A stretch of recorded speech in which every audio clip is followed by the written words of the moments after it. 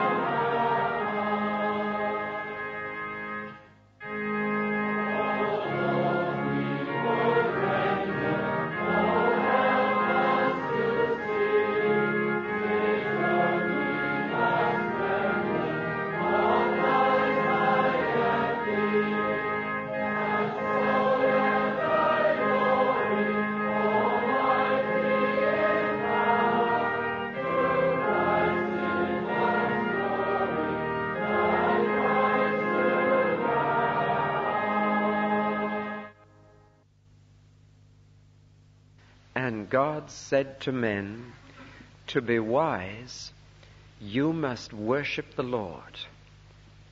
To understand, you must turn from evil. You didn't come here tonight to be entertained. You've got a television at home and could have found better entertainment there. Nor did you come here tonight to be educated. There are places of greater learning than this. There are universities and schools and colleges for you to go to and night classes during the week. But if you want to be wise, then you came to the right spot tonight. For this is the place where wisdom is to be found. Not entertainment, not education, because you can get to heaven without either of those two things. But wisdom is to be found when you worship God and when you turn from evil. Immortal, invisible, God, only wise. There's only one wise person in the entire universe, and we've come here to meet him. Let's talk to him now.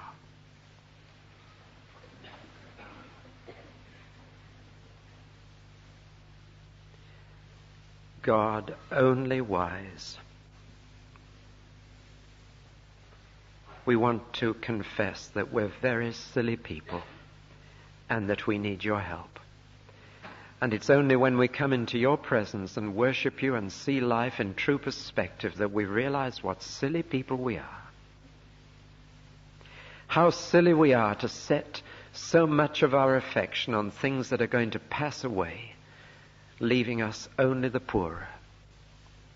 How silly we are to worry about things that to you are nothing, and thus to libel your care of your children. How silly we are, Lord, to fill our minds with trash, which in the long run will not help us anywhere. How silly we are to look after our bodies so carefully and to neglect our souls. How silly we are to stuff our minds with anything we can read in the papers, in the magazines, in the books, and not soak our thinking in your words. How silly we are to forget that we must die, and that this life is only a school for something much larger. And so we confess, Lord, that we need to be made wise. Some of us may be intelligent and others simple. Some of us may be clever and others not. But Lord, we are all silly, and we all need your wisdom. We want to thank you for Jesus Christ, who is our wisdom. And that because he is God, he also is only wise. And we praise you for the sheer wisdom of his words. But we thank you too for what he was. And we pray that tonight we will know what it is to be made a little wiser. That the only life you've given to us, a life which is rushing by so quickly and slipping from our grasp, that we may make the most of that life. May be sensible in our use of next week, of the time and the money that you give to us, of the health that is your blessing, of the opportunities of relationship and conversation which society affords. Lord, make us wise in these things. In some of the deep questions that perplex us, in some of the difficult decisions we have to make, Lord, we need your wisdom, or else we're going to make fools of ourselves. And you didn't intend us to live on earth as fools. And so, Lord, thank you for giving us not only life itself, but the vital clues that we needed to its meaning. Thank you for giving us not only minds that ask the right questions, but thank you in Jesus for the right answers. And we pray that the Spirit of truth may teach us tonight, and that in this service every one of us may learn where wisdom is to be found. Oh, how we search the earth, how we dig for more oil beneath the waves, how we look for uranium. And Lord, you wanted us to look for wisdom. So thank you that we've come to the place where it may be found. We worship you, the God who made us, the God who has truth within himself, the God who wants to make us wise. We ask this in the name of Jesus Christ, our wisdom and our salvation. Amen. We're studying the book of Ecclesiastes. We have reached chapter 7. It's on page 653 in the Good News Bible. Ecclesiastes chapter 7. I'm going to read the first 25 verses. I'm not chickening out on the last bit of it, where it says, I have looked for other answers, but have found none. I found one man in 1,000 that I could respect, but not one woman. Well, we'll take that next Sunday evening. And I'll try and tell you why he said that. We'll just take the first 25 verses of chapter 7 tonight. A good reputation is better than expensive perfume. And the day you die is better than the day you were born. It is better to go to a home where there is mourning than to one where there is a party. Because the living should always remind themselves that death is waiting for us all. Sorrow is better than laughter. It may sadden your face, but it sharpens your understanding. Someone who is always thinking about happiness is a fool. A wise person thinks about death. It is better to have wise people reprimand you than to have stupid people sing your praises. When a fool laughs, it is like thorns crackling in a fire. It doesn't mean a thing. When a wise man cheats someone, he is acting like a fool. If you take a bribe, you ruin your character. The end of anything is better than its beginning. Patience is better than pride. Keep your temper under control. It is foolish to harbor a grudge. Never ask, "Oh, why were things so much better in the old days?" It's not an intelligent question. Everyone who lives ought to be wise. It is as good as receiving an inheritance and will give you as much security as money can. Wisdom keeps you safe. This is the advantage of knowledge. Think about what God has done. How can anyone straighten out what God has made crooked? When things are going well for you, be glad. And when trouble comes, just remember, God sends both happiness and trouble. You never know what is going to happen next. My life has been useless, but in it I have seen everything. A good man may die, while another man lives on, even though he's evil. So don't be too good or too wise. Why kill yourself? But don't be too wicked or too foolish either. Why die before you have to? Avoid both extremes. If you are religious, you will be successful anyway. Wisdom does more for a person than 10 rulers can do for a city.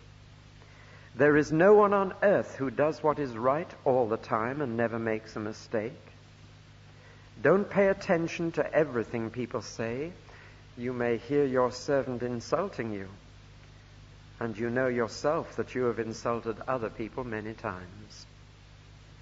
I used my wisdom to test all of this. I was determined to be wise, but it was beyond me. How can anyone discover what life means? It is too deep for us, too hard to understand. But I devoted myself to knowledge and study. I was determined to find wisdom and the answers to my questions, and to learn how wicked and foolish stupidity is.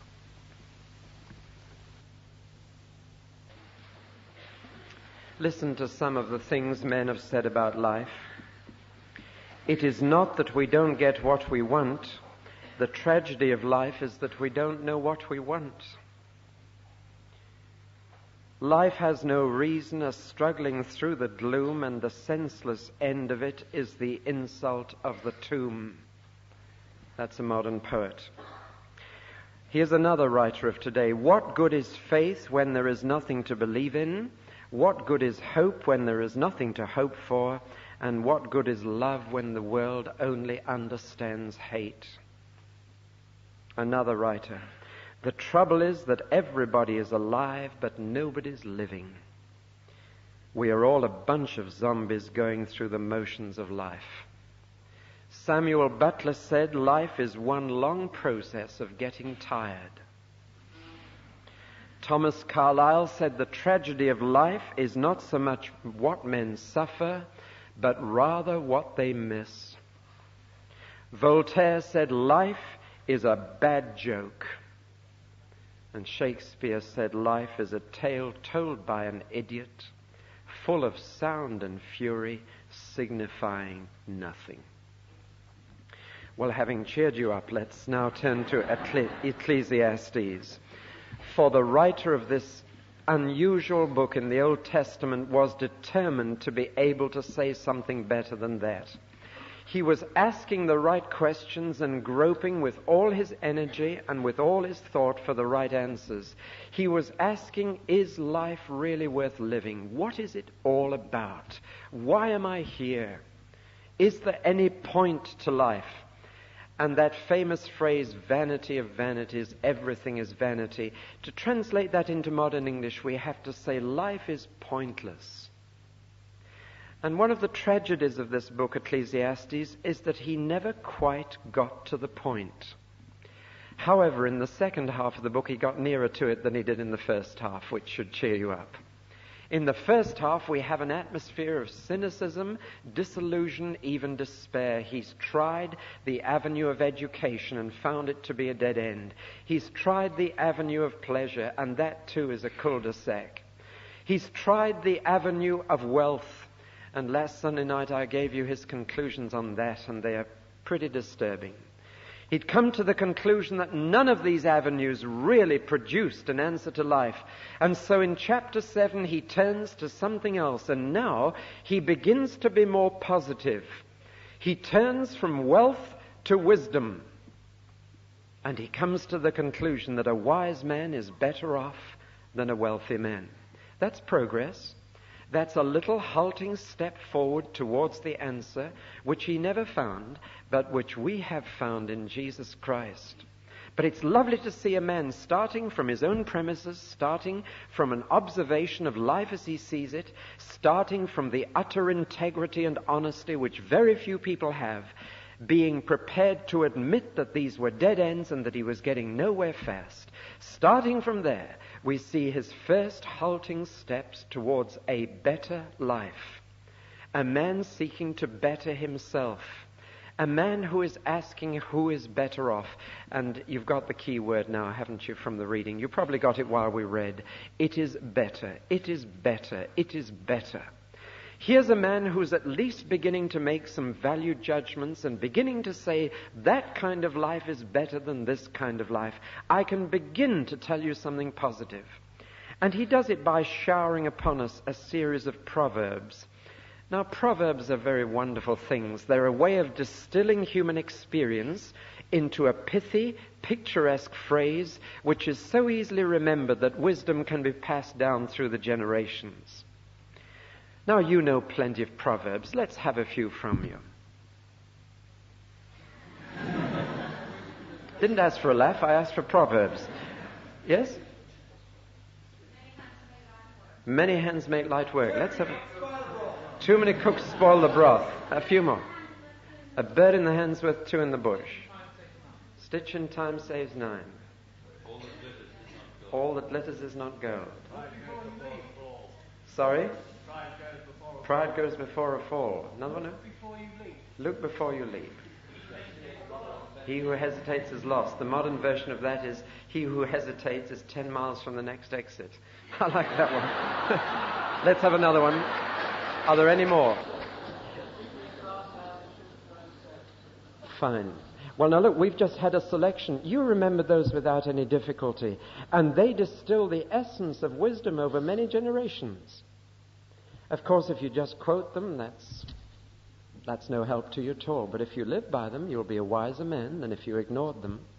These proverbs come down to us now. God has sanctified this form of literature, a proverb. Indeed, there's a whole book in the Bible called the Book of Proverbs. But there are proverbs all the way through. Jesus was always quoting them. Paul quotes them. And here are some right in the heart of Ecclesiastes. They're so picturesque. They're so memorable. Take the first as a marvelous example. A good reputation is better than expensive perfume. You like that one?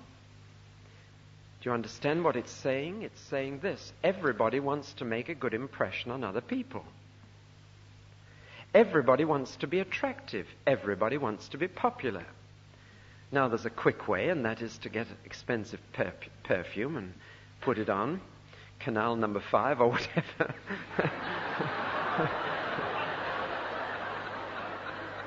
Or if you're a man, some brutish concoction. That's the quick way to make people like you. The slower way, but the better way, is to have a good reputation. The world is trying to say if you want to be attractive, then have a bath, and all sorts of things happen after you've had a bath in this stuff. And if you study advertising saying the expensive perfume is the way to make yourself attractive, and the aftershave is the key to success. And this man looks at life and he says, if you really want other people to be drawn towards you, then see that you have a good reputation. That's very profound wisdom in a sentence. And it's just the lie to so much commercial advertising that you're subjected to. When did you last see an advertisement suggesting that you built up a good reputation so that other people would find you attractive? It's a little pithy proverb. Now, one commentator says that first proverb hardly prepares us for the body blow of the second. The day you die is better than the day you were born. How many of you can remember the day you were born? I mean the date. Can you remember the date? Date of your birth? Most of you. How many of you have ever thought about the year of your death? Just a handful. Just think about it for a moment now. Just have a guess what year you will die. You can perhaps have a rough guess. Think about it. Let's just assume you've got 70 years and 10. What year are you going to die? Think about it. Some of you will need a pocket calculator, but try and think about it. Right, have you thought? If you're going to live 70 years and 10, do you now know what year you're going to die? Put your hand up if you know now. Some of you are slow at mathematics. Or else you're very reluctant to think about the day you die. And it is a fact that we celebrate our birthdays, but the last thing we want to do is to start calculating the day we die. I've done a few calculations here. I assume that I'm going to live 72 years, which is just slightly above the average, but it made the maths a little easier. And I'm going to assume, secondly, that my life is a day of 24 hours from midnight to midnight. Therefore, what time of day is it for me? And here are the results. If you are 18 years of age, it is 6 o'clock in the morning for you. If you're 27 years of age, it's 9 o'clock in the morning. If you're 36, you're at high noon. If you're 45, it is already 3 o'clock in the afternoon. If you are 60, it's 8 o'clock in the evening. Do you find that disturbing? And Ecclesiastes says that's the sort of thinking that does you good. But it's the sort of thinking that the world runs right away from. And indeed, there may be those who will go away from this service tonight saying he just set out to depress us. There was a saintly Christian who used to sleep with a skull by his bed. And he did it because the Bible says it is better for you to think about the day you will die than the day you were born. Why? I'll tell you why. Because birth is so welcome to us. It's such a lovely event that birth is surrounded by fantasy and fancy. A baby is born and we all lean over the pram and say goo-goo, and it's all a dream world. We don't stop to think that that baby is going to die. We don't stop to think that that baby has been born a sinner. We don't stop to think of all the trouble that life is going to get into. We live in a kind of euphoria. What a sweet little baby, as if this is a perfect little life that's come into the world. And we're so thrilled. Birth never teaches you to ask the right questions. But think about your death. Go into a funeral house and you think about the right questions. You ask the right questions of life. If birth leads people into a cloud cuckoo land of fantasy, it is death that leads them into the real world of fact.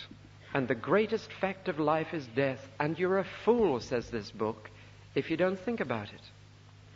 Indeed, he says sorrow is better for you than laughter. And a man who's always thinking about happiness is a fool. Would you agree with his statements here? I'm going to tell you shortly that Jesus taught exactly the same truths, and that sorrow is a good deal better for you than happiness. Or we could put it another way. Is it not true that prosperity reveals your vices and adversity brings out your virtues? Is that not true? Is it not also true that people are more likely to pray at a funeral than at a party? Is it not true that festivals are designed to stop you thinking and crowd your mind with so many thoughts that you do not ask the right questions, whereas a funeral brings such thought with it that it is so often drowned with a ham tea afterwards? I've talked to people after funerals, and the last thing they want to discuss is the day of their death.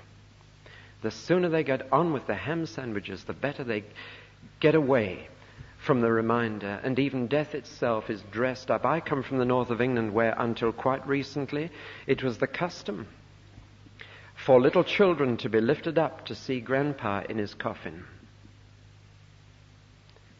In the south, I notice we whisk the remains away, out of sight. Something not quite nice. And death has become the great unmentionable subject. In the Victorian age, sex was the untalked of thing. Now death is, and we're frightened of it. But if I say to myself, I'm somewhere around 25 to 4 in the afternoon, that's helpful to me. That will make me think the right kind of thoughts. That will bring me to sober understanding of life.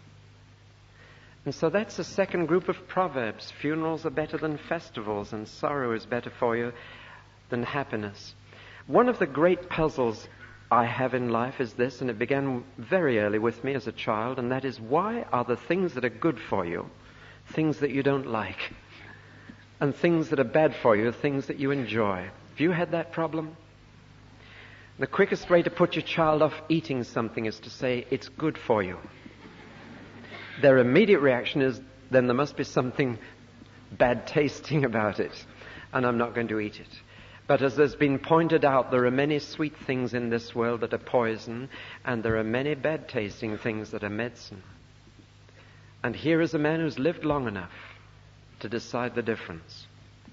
The third group of proverbs he throws at us concerns fools and wise men. And he says, keep out of the company of fools. There is flattery there is fun there, but neither do you any good. The flattery doesn't do you any good. It is much better to have a wise man tell you that there's something wrong with you than to have a fool flatter you. But which do we prefer?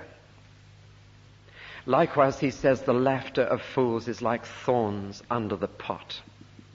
I don't know if you've ever lit a bonfire and put thorns on it. If you have, you will know what he means. Thorns blaze up quickly, and they pop. Each thorn is like a bubble that expands and pops, and it cracks. And it blazes up, cracks, and within minutes it's gone. You don't get a lasting fire with thorns. It blazes up and it goes. Snap, crackle, pop, and it's gone. And this man says, that's the laughter of fools. They blaze up, they cackle away in the laughter, and it's gone. You don't get any permanent warmth in that kind of fellowship. It's the cocktail party laughter. It's that hollow laughter that is so quickly gone. Keep out of the company of fools. There is flattery there is fun there, but the fun is so fading and the flattery will do you more harm than good. Then he moves on to an area which is now our way of life. John has mentioned the corruption in Zaire, and I know that that is a good deal worse than the corruption here. But don't let's fool ourselves. We're heading that way fast. The Lockheed scandal broke on us a few months ago. But have you counted how many such things have been revealed since? The Range Rovers at British Leyland. The Pawson affair blazing up again like a fire that hasn't been put out. The Scotland Yard inspectors in court at this very moment. We are living in a society where bribery is becoming the order of the day, and you've got to slip a backhander if you want the job. A man who runs a little wayside restaurant told me that He can only get coach loads to stop there by bribing the drivers with about half his profit. And if he doesn't slip the driver his bribe, then the driver just takes the coach past to someone who will. And this is spreading insidiously into almost every area of life, and we are getting rapidly to the point where unless you pay through the nose, unless you pay the backhander, then you're just not going to get the job. And a man interviewed for stealing radios from British Leyland. He put one radio in the car and one in his pocket each day. He was asked, "Do you think that's stealing?" And he said, "No. The company directors have their perks and this is mine. It's not stealing." He would count it stealing if he took it from an old lady, but if you take it from British Leyland, that's not stealing. It's just part of the job. And this writer says, I've looked at this and I've seen that a man who takes a bribe or pays one pays a terrible price for that. The price he pays is that he's sold himself. He's sold himself. He has sold his integrity for that bribe, and that's too big a price to pay. You are selling your character for that hard cash. Which is better? He said it's better to have character than cash. And that's a value judgment that we need to listen to, because we are all getting caught up in it. And finally he moves on to life's injuries and insults and makes the very sound point that it's better to be a patient person than a proud person, because a proud person gets hurt and a proud person gets angry. And there are two forms of anger. You either blow up and it comes out, which is better for you but not for the other person, or else it goes in and becomes a grudge and a resentment. And he can see that pride is behind both temper and grudges. And he said it's better to be patient than proud. Of course it is, but you tell me, Ecclesiastes, how? How? That's why he could tell us what is better, but he can't take us there. He can tell us that it's better to be long-suffering and let those insults go over you than either to give them back with interest immediately in a fit of temper, or to let it harbor as a grudge. Now, do you see anything in common between all these proverbs? They seem a bit of an Irish stew up to now, don't they? They seem a real mixture. What is the thread that ties all these proverbs we've talked about together? There is one theme behind every one of these proverbs, ranging as they do from perfume to death to bribery. What is the one theme that ties them together? Has anybody seen it? Put your hand up if you've seen the one thing common to them all. Not yet. Well, they're all wisdom, yes, but what is the particular teaching here? The principle, pardon? They're all contrary to popular belief, or most of them are, that's true. Is there another thread? They all have an effect on character. All self-respect. Can I draw a thread through for you in your thinking? What's in common with all these proverbs? A stitch in time saves 9. Chickens come home to roost. All work and no play make Jack a dull boy. Marry in haste, repent at leisure. Be sure your sins will find you out. A rolling stone gathers no moss. All those proverbs have the same thing in common with these. What is it? You got it? A consequence. We're getting warm. Do you realize that the thread that draws them all together is this? That wisdom is living for the future rather than the present. Do you get that thread? Or to put it another way, that a wise man always considers the long-term consequences rather than the short-term. A man who takes a bribe is living for the present, not the future. He's better off in the present, but he's going to be worse off in the future, and he's living on a short term. Do you understand it?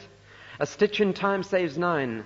That's saying live in the long term, consider the long-term consequences. Marry in haste, repent at leisure. Don't think of the present, think of the future. And a wise man is someone who takes a longer look at life. A silly man is a man who lives for the present. I would call it the Esau syndrome.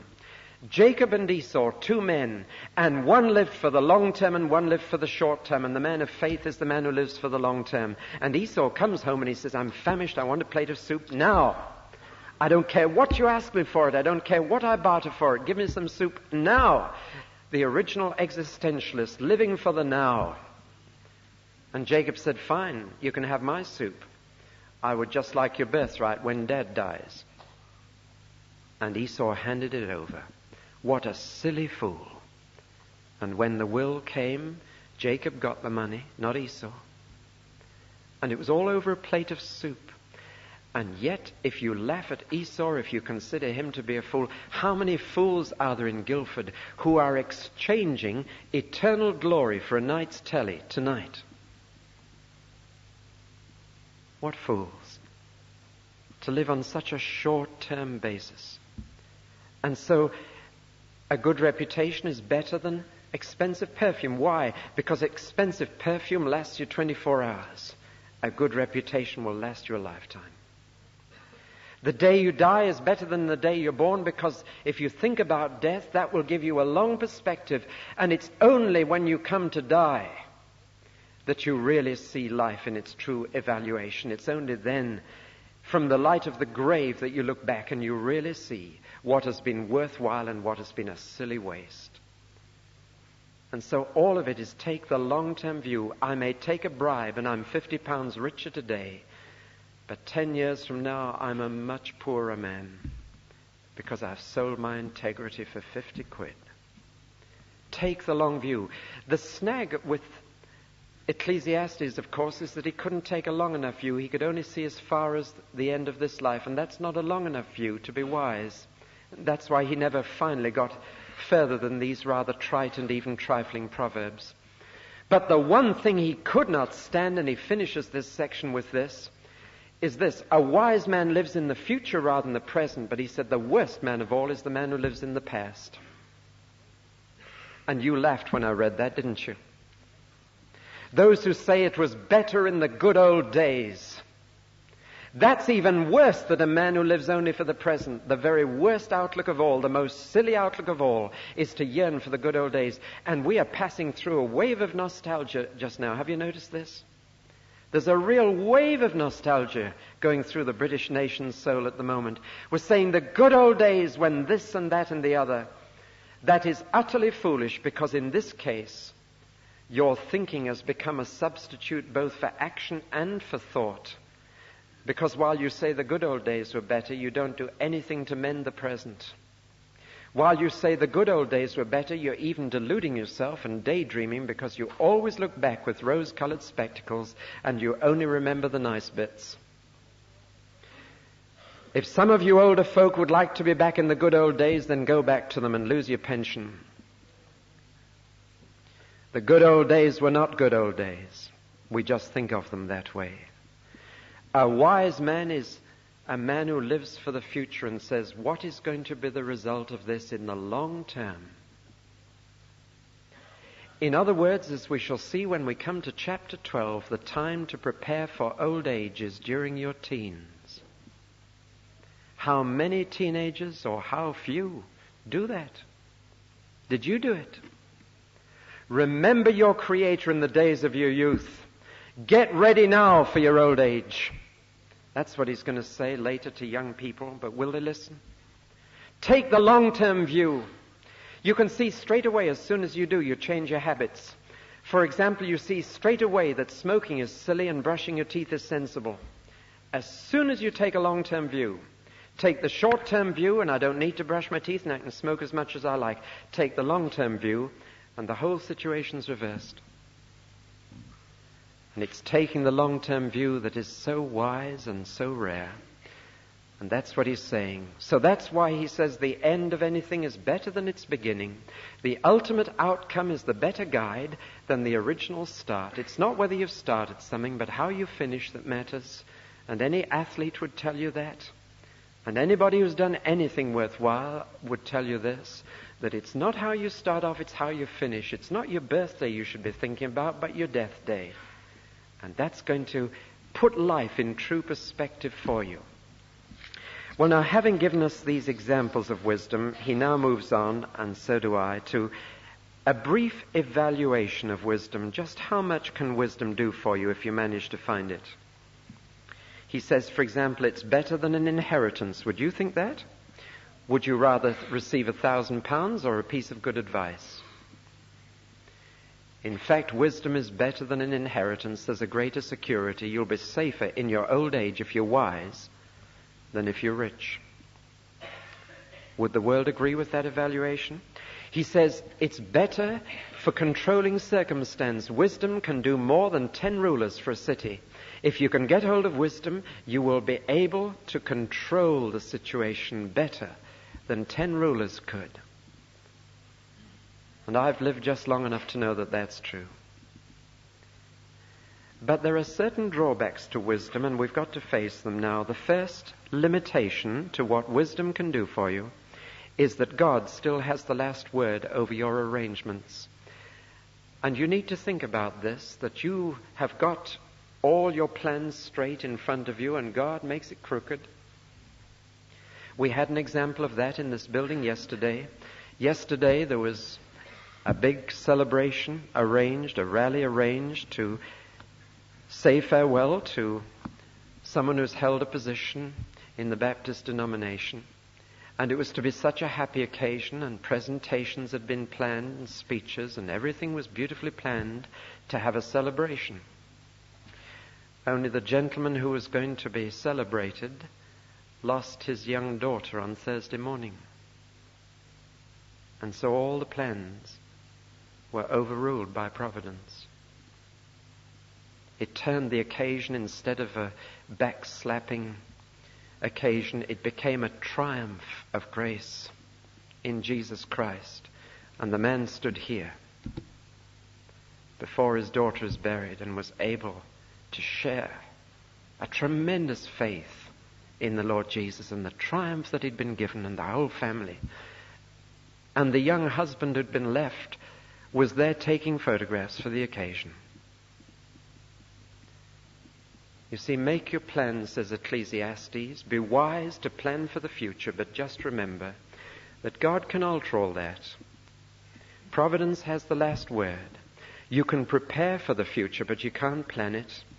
It is wise to say, if I do this, I am more likely to be better in my old age, but just remember that your old age may not turn out as you've planned. God makes a thing straight, and who can make it crooked? God makes a thing crooked, who can make it straight? Just remember that even in all your wisdom, you do not know what will happen next. It's important to realize there is this limit on wisdom.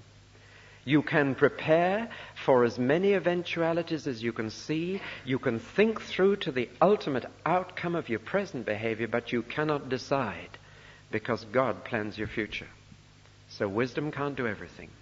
The second limitation is this, and here we read a passage which I'm sure you wondered about and wondered why God put it in the Bible. Don't be too good or too wise. Why kill yourself? Don't be too wicked or too foolish either. Why die before you have to? Avoid both extremes, and if you are religious, you will be successful anyway. What did you think about that? I know people who jump on that text who may not know any other, but they really jump on that and say, that's how I live. It's in the book, it's in the Word of God, and they shut their eyes to everything else the book says. The book says, be ye holy, for I am holy. The book says, be ye perfect, for your heavenly Father is perfect. But there are people who ignore all that and seize on this. Don't be too good. Don't go to extremes. Don't get religious mania. Everything has its proper place. Be a little good, and everybody's got their faults, and put religion in too as an insurance. This is the attitude of the ordinary man who has not yet realized that life goes on beyond the grave. This is the natural, normal human wisdom that only sees this life. And the reason why he gives this rather extraordinary advice is very sound. He says, as I observe life, I can see that it doesn't pay to be good. I've seen a man who really tried so hard to be good, and he died young and he died painfully. And I've seen a man who was bad and he lived on and he died peacefully in his old age. So it honestly is not worth it to try to be too good. Don't kill yourself being good, because you might die anyway. That's what he's saying. And if the furthest you can see is the grave, then that's very sensible advice. And I can understand the ordinary man in the street saying, that's my philosophy. Try to be good, but not too good. Don't go to extremes. Don't get religious mania. And don't be too bad because you're likely to get in trouble with the fuzz. Just try and go down the middle and add a little spice of religion to keep you out of trouble, and you'll be successful anyway. That is worldly wisdom. But as soon as I look beyond the grave, that kind of advice is nonsense. You see, he's working within the parameters, within the limits of his observation, under the sun, before the grave, for who knows what happens afterwards. Well, I'll tell you, God knows what happens afterwards, and God has said if you're going to get through afterwards, then the standard is perfection. And you'll never get to heaven on this advice. He's giving advice for those who are simply coping with this life, and it's reasonable advice. It's saying don't try to be overgood because you might not reach old age anyway. Life seems to be very arbitrary. It's reasonable advice. But as soon as life beyond the grave opens up, then this advice becomes obsolete. It's not wisdom, it's foolish. And this was his limitation. 2 more limitations on wisdom and then we're through. First, don't expect to be right all the time. Everybody makes mistakes. And however wise you are, don't take yourself too seriously. And finally, don't become hypersensitive to criticism. If you are too influenced by other people's comments, then you'll soon be a nervous wreck. You'll soon be deeply hurt. Why? Because you know you've said wounding things about others which were not true. You've tried to vent your spleen against them by making a criticism. Okay, they're doing it about you too, so just don't listen to them too seriously. If a man listened too seriously to everything everybody else says about him, he would never get anywhere. And so it's wise not to go around digging up what everybody says about you. Pascal, the philosopher, said if everybody knew what each said of the other, there wouldn't be 4 friends left in the world.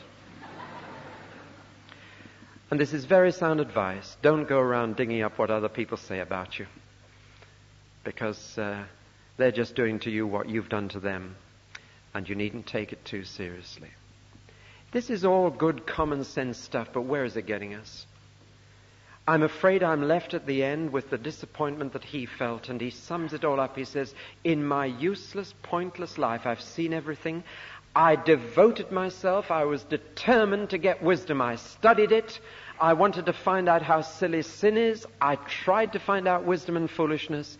And he finally comes up with this conclusion. I've found a few things that are better than other things. But he said, in the last analysis, I have been unable to plumb the depths of wisdom. I've not found it. My search has not led me to wisdom. I still don't know. I believe that wisdom is the secret. I believe that this is the right path, but I can only go a tiny little step down this path. I can tell you it's better to have a good reputation than expensive perfume, but that's as far as I can take you. I can tell you that it's better to think about your death than about your birth, but that's as far as I can take you. I can tell you not to take too seriously what other people say about you, but I can't take you any further. And this poor man finishes up, I have searched and I have not found. It is too deep. There's something rather sad about this. All he can do is give us a little homespun advice about not going to extremes, not trying to be too religious. Where then is wisdom to be found? I'll tell you where it's to be found. It's yet another illustration of the fact that the Old Testament is utterly incomplete without the New. Listen now to some words of wisdom almost identical to the ones we've just read, but try and spot the difference. Jesus looked at his disciples and said, happy are you poor, the kingdom of God is yours. Happy are you who are hungry now, you will be filled. Happy are you who weep now, for you will laugh.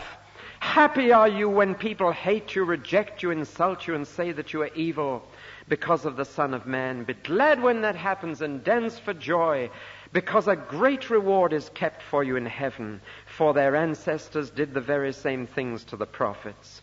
But how terrible for you who are rich now. You have had your easy life. How terrible for you who are full now. You will go hungry. How terrible for you who laugh now. You will mourn and weep. How terrible when all people speak well of you. Their ancestors said the very same things about the false prophets. Do you get the difference? There's a note of authority coming in now. There's not someone vaguely feeling after homespun proverbs. There's somebody saying, this is the better way. There's somebody speaking with absolute authority. Happy are you who weep. Sorrow is better than laughter. Woe to you who laugh, for you will weep. There's a note of wisdom coming through. And when Jesus had finished this kind of a sermon, do you know what he used to say? He used to say, there are two sorts of people listening to me now. There are those who are wise, who will listen to what I say and go away and do it, and they are like a wise man who's built his house on the rock. And when the crisis comes in the future, that man's life will stand. And those of you who listen to my words and do nothing about them are fools building on sand, and when the crisis comes in the future, you will tumble down. This is where wisdom is beginning to be found. And you will never read wiser words than Jesus taught. You will never find wiser proverbs than on the lips of Jesus. He speaks with a knowledge of life and an assurance. Why? I'll tell you why. Because he took the longer perspective and he looked beyond the grave and he said, yes, insults don't hurt you. They do the opposite to you. You should rejoice because great is your reward in heaven. Take the long-term view. Not just what will I be like in old age, but what will I be like after I die if I pursue this course now? What is the ultimate outcome in eternity of what I do tomorrow, Monday morning? That's the long perspective, and that's real wisdom. Real wisdom is not just considering my old age and providing for it. It is considering my life beyond old age and how I'm preparing for it. And this was the perspective that Jesus always took. But I still haven't told you where wisdom is to be found, and I tell you now. It's to be found on a hill. On a hill. And you can only find wisdom on one hill in the entire world. Men dig the mountains, says Job. They dig for gold, they dig for crystals, they dig for precious stones. Beneath the fields that grow our food, they are smashing the mountain to pieces to try and find a vein of gold, to try and find something. But where shall wisdom be found? The answer is on top of one hill alone. And this afternoon I read an amazing passage. So much did it move me that I'm going to read it to you. Listen. For the message of Christ's death on the cross is nonsense to those who are being lost. But for us who are being saved, it is God's power. The scripture says, I will destroy the wisdom of the wise and set aside the understanding of the scholars. So then, where does that leave the wise or the scholars? All the skillful debaters of this world? God has shown that this world's wisdom is foolishness. For God in his wisdom made it impossible for people to know him by means of their own wisdom. Instead, by means of the so-called foolish message we preach, God decided to save those who believe. Jews want miracles for proof, and Greeks look for wisdom. As for us, we proclaim the crucified Christ, a message that is offensive to the Jews and nonsense to the Gentiles. But for those whom God has called both Jews and Gentiles, this message is Christ, who is the power of God and the wisdom of God. For what seems to be God's foolishness is wiser than human's wisdom, and what seems to be God's weakness is stronger than human strength. Now remember what you were, my brothers, when God called you. From the human point of view, very few of you were wise or powerful or of high social standing, and God purposely chose what the world considers nonsense in order to shame the wise, and he chose what the world considers weak in order to shame the powerful. He chose what the world looks down on and despises and thinks is nothing in order to destroy what the world thinks is important. This means that no one can boast in God's presence. But God has brought you into union with Christ Jesus, and God has made Christ to be our wisdom. That's where you find it. And poor old Ecclesiastes was groping after wisdom. He knew that this was the secret to life. And I tell you, there is only one place in the world you will ever find real wisdom, and that's at the foot of the cross on a hill called Calvary outside Jerusalem. That's where you find it. That's where life begins to make sense. That's where the real meaning begins to penetrate our darkened mind. That's where you see something that looks so silly, so foolish. This perfect life being thrown away on a cross at the age of 33, that seems so mad, so crazy. And yet as you look, you see that that's God's way of putting the world right. That's the place where you discover real life. That's the place where it makes sense. That's where the world's cleverness becomes foolishness, and that's where God's foolishness is seen to be the wisest way. And real wisdom is born. And Job said, where shall it be found? You dig for things, you search for things, but where do you find wisdom? You find wisdom when you go to the foot of the cross and you look at it and say, God, my mind can't grasp it. I don't understand it. That your death, your son's death on that cross, should be the means of putting the whole world right. I don't understand it. But I just know you're a very wise God. How wise of God to make it this way. You see, if he'd made it possible for men in their wisdom to find God, then philosophers would be the first into heaven. But this way, I can get in. How wise. And so God put his son on a cross and said, just come and look at that and believe that he died for you.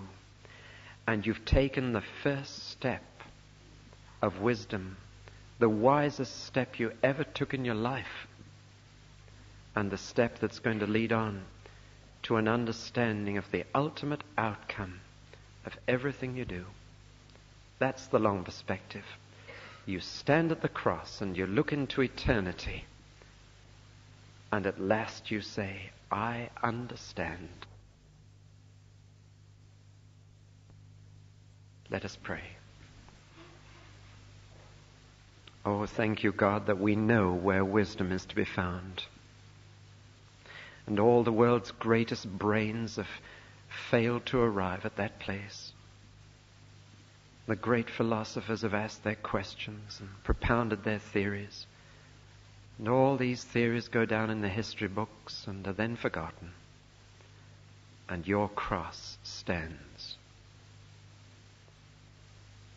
How wise you are to save us this way, so that we have to bow our heads and our pride is broken. We have to admit that we could never have understood unless you'd made it plain. Thank you that we may not be very intelligent, but you can make us wise to salvation. You can help the simplest person here tonight to understand what it's all about. Lord, if there's anybody here who's not been to the cross and surrendered their intellect there and bowed down in love there and said sorry there, then Lord, take them tonight. We're fools until we've been there, and all our ideas and all our theories are just insults to your eternal greatness. Thank you, Lord, for meeting us at the point of our deepest need. Thank you for lifting us above the triviality of common sense and into the depths, the unsearchable depths of the wisdom of your love through Jesus Christ.